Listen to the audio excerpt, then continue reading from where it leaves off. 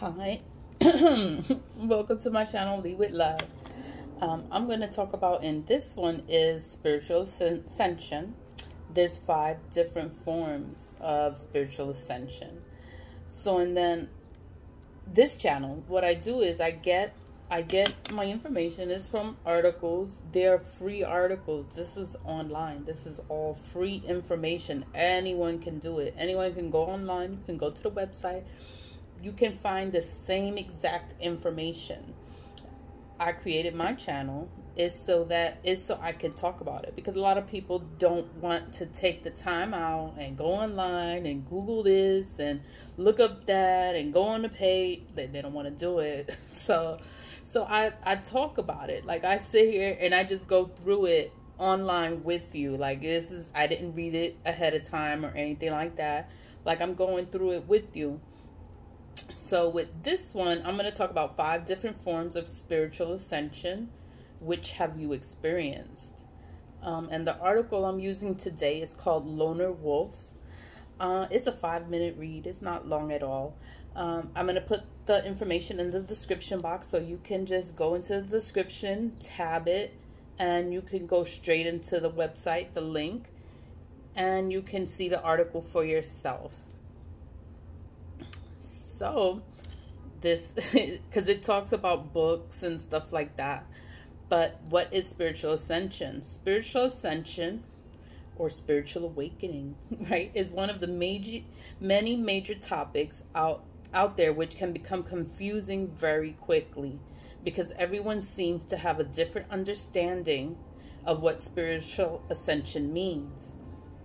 The information out there doesn't help. It can make you quite disoriented, confused in a short amount of time. Like, you don't know what to do. You don't know what's next. But personally, in the article, believes that almost all definitions of spiritual ascension are right, because it is a multi-layered concept and experience that cannot be shoved into a box that easily. That being said, it does help to categorize and label different aspects of spiritual ascension so that we can understand them for the better.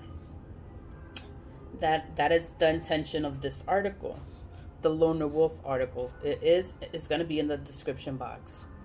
What they're going to share below is their own experiences and their own insight and observation of themselves and other people. You are welcome to redefine or add to this however you see fit in the comments. You can do that when you go into the description box and you go to the actual page, and you can leave a comment there. If you have a question for me, I'm just sharing information. It's free information. It's free. If you want to ask me something, you can leave it in the comments as well. But I'll go into what is spiritual ascension. Spiritual ascension, also known as spiritual awakening, is a natural evolutionary process which involves the process of shedding the old self and experiencing an inner rebirth. That's like the rising of the phoenix. Like, the old you dies and a new one is born. Like, you change, you're different. You're not the same person you was years ago. Many people speak about the spiritual ascension as in terms of being upgraded, rebooted, or being elevated in vibrational frequency, because your vibration does get higher. Once you wake up, once you ascend, your vibration does get higher. All of these terms are a way of referring to the inner evolution and expansion of the mind, heart, or soul. As the name implies, spiritual ascension is about reaching new heights and transcending old limiting beliefs, mindsets, and ways of being. Spiritual ascension, however, is not all angels, unicorn. Like, it's not a walk in the park. Like, it's not easy trying to sort everything out and figure out what to do, protecting yourself. It can accompanied by severe, shocking shifts that result in what everyone calls the dark night of the soul. That's like the darkest part of the process of everything. It's like going through spiritual warfare. It's going through the things that you need to change about yourself, the things that you see in yourself, and you have to acknowledge it, because a lot of times we go through life and we don't want to change. Like, you don't want to grow, you don't want to heal, you don't want to evolve, so then you keep repeating the same patterns.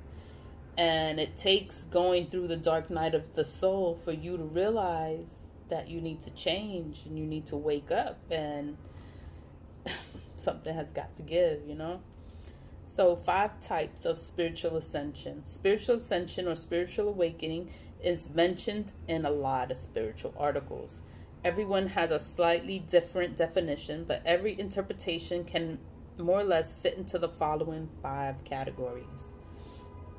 The first one, so I'm gonna probably tab it in the description box with the timestamps.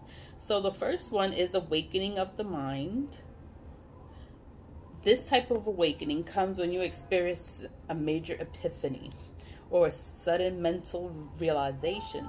This deep understanding does not necessarily translate to integrated experience, but it does feel like an astonishing flash or enlightened perspective that can help you mentally understand life. How do you know if you have experienced that? An awakening of the mind. Like, it's just something like, you know something done change, and it's hard to put it in words. But have you ever experienced a sudden click? Like, things just click in your mind, where a piece of information, word, synchronicity falls into a larger puzzle. This is called a mental awakening, and often such realizations stay with us, motivating and inspiring profound changes in our lives. So what was that? The first one was awakening of the mind. So it's like a click. It's something that makes things change, and things start to happen, and you want to start changing things for yourself or for your life. You know, so we're going to go into number 2, the awakening of a new personality. Wow. The mental awakenings are consistent and go deep enough over a period of time. They can result in the development of a new personality. This type of transformation and ascension involves cutting away and moving past old, limiting and toxic patterns, and developing qualities such as self-acceptance, empowerment, and understanding. While this type of awakening isn't as deep as a soul awakening, it's still vital for your spiritual growth. That's awakening to a new personality. Like, sometimes you just wake up and you're like, I don't want to drink anymore. And you drink every day. You've been drinking every day for the past 10 years. Every day you drink. And then one day you just wake up and you're like, I don't want to drink anymore. I'm not going to buy alcohol anymore. And you stop drinking. Some people do that with smoking. They just stop cold turkey. And they're like, they want to accept themselves, developing their qualities. And then they stop limiting and toxic patterns. Like, they just cut it away, cut it out of their life completely. Like, I don't want to do this anymore. How to know if you have experienced one? To think back to the kind of person you were 1 to 3 years ago. Are you still pretty much the same person, or have you made some major life-enhancing positive shifts? If you think you've changed in a good way, you're likely experienced a personality awakening. This type of awakening is called when previously repressed, ignored, or shunned parts of the personality have been integrated to create more wholeness. Like, you feel better about yourself. I would say put that in reference to smoking, because smoking, drinking, like, some people just stop cold turkey, and it's like, how can you just stop doing something you've been doing for the past 10, 15 years? You just stop. So this one, number 3, is a spirit awakening of the spiritual energy. That's different. Spiritual ascension can sometimes refer to awakening spiritual energy within the body and energy field. When life force energy, commonly referred to as Ascension Para or Kundalini energy.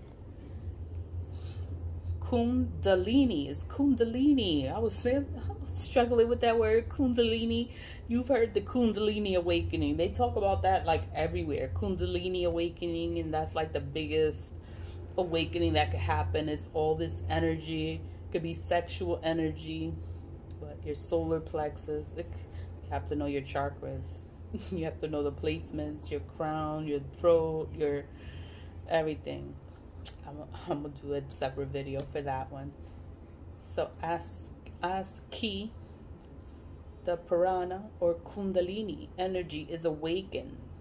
When these are awakened, major changes can occur to the physical through the spiritual levels. Ancient practices such as Tai Chi, yoga, meditation, and Tantra help to awaken this energy.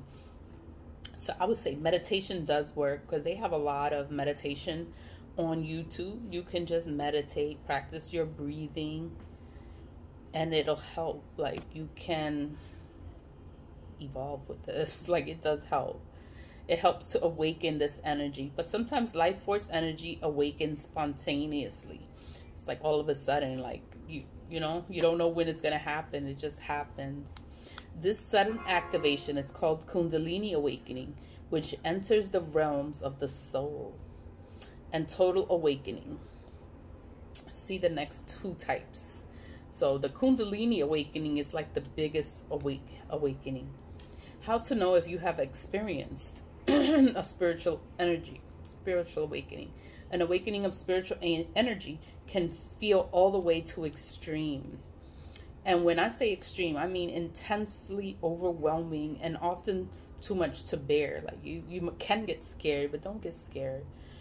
It would be good to have a partner that can help, that can be there to help you with this. But common signs of an awakening of spiritual energy involve feelings of enhanced vitality and energy on the physical level. Energy rushes, tingling, electrical feelings throughout the body. That's crazy. Changes in the sexual libido. That's the sexual energy. Like, it heightens. It's incredible. The Kundalini awakening is like, it's incredible. It's sharpened awareness and feelings of cosmic interconnectedness.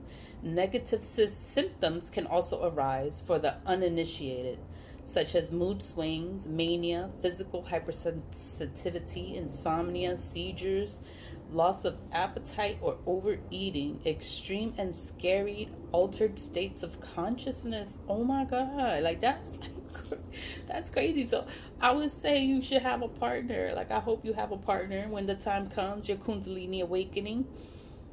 I would like for my partner to be there, to help me, to be there with me, so we can experience this awakening together. Because to have all this sexual libido, all this energy, and it's the cosmic interconnectedness, like, this is a big deal. So it would be awesome to share that with your partner, with who you want to be with. Wow, but that was awakening of spiritual energy. That was intense. But now we're going to go into number 4, awakening of the soul. So soul awakenings can be brief and sudden, or long and drawn out. Brief soul awakenings are often referred to Zen and Buddhism.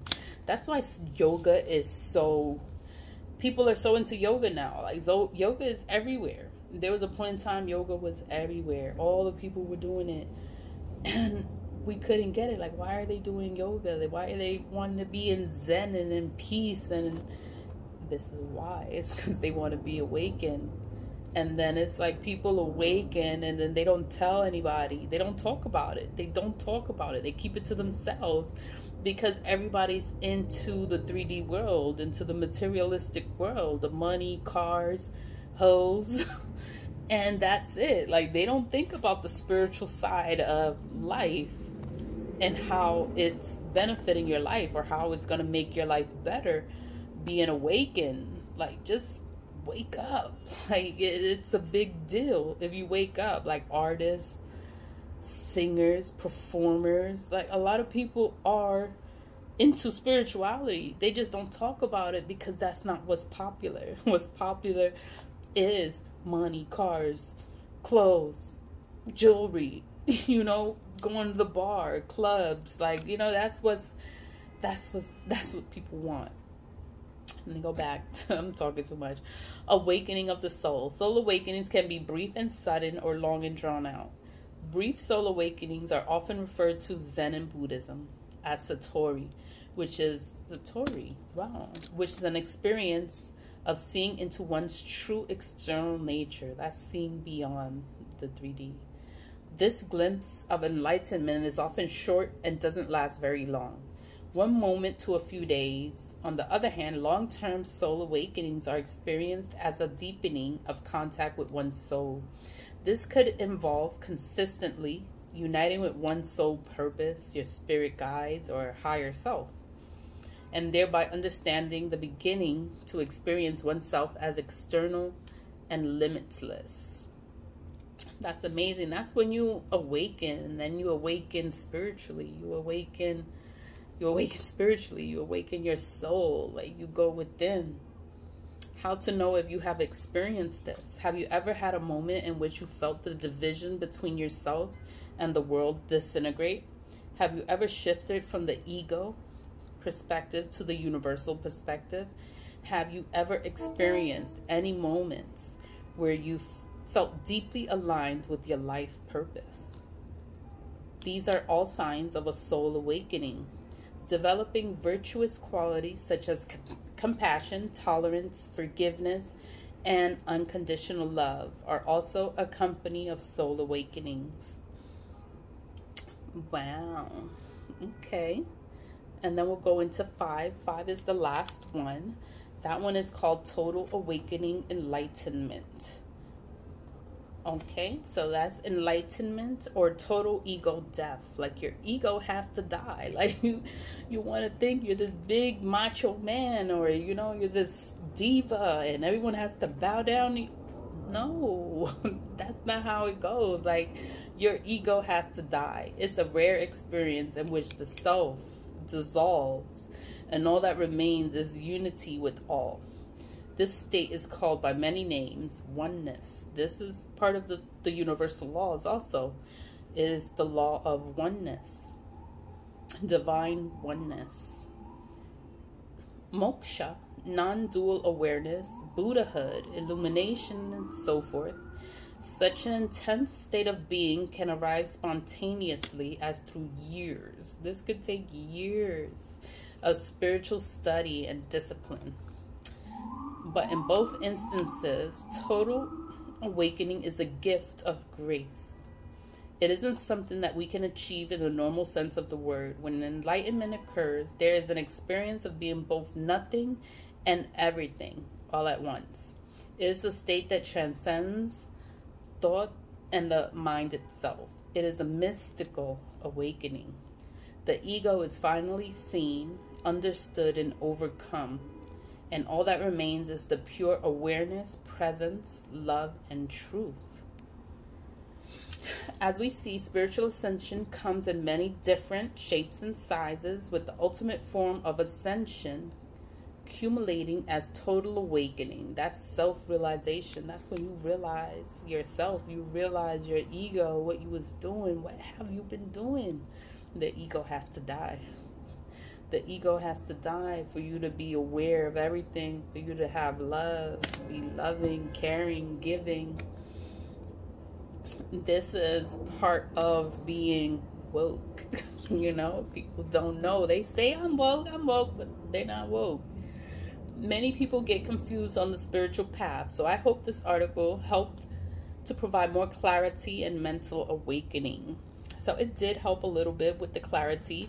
I'm going to include the timestamps because it was broken down into 4 parts. To 4 parts of the video. So thank you for listening. I wanted to include the video because I talk so much about spirituality and the black magic and it's just things. I just want people to be aware. I want to spread the knowledge. The knowledge is free. You don't have to pay for anything. It is free. It is online. I just want you to watch. Listen. If you like it, you can click on the description tab. You can read the article for yourself and you can see. You can sign up for stuff. You can look into it more on your own if you're interested in awakening, you know, because it's a big deal. Everybody wants to awaken. You want to grow, heal, evolve. You want to be a better human being. I'm rambling. Thank you for watching. Thank you for listening. Thank you for clicking on my channel. Lead with love. And I'll make another video later. Bye.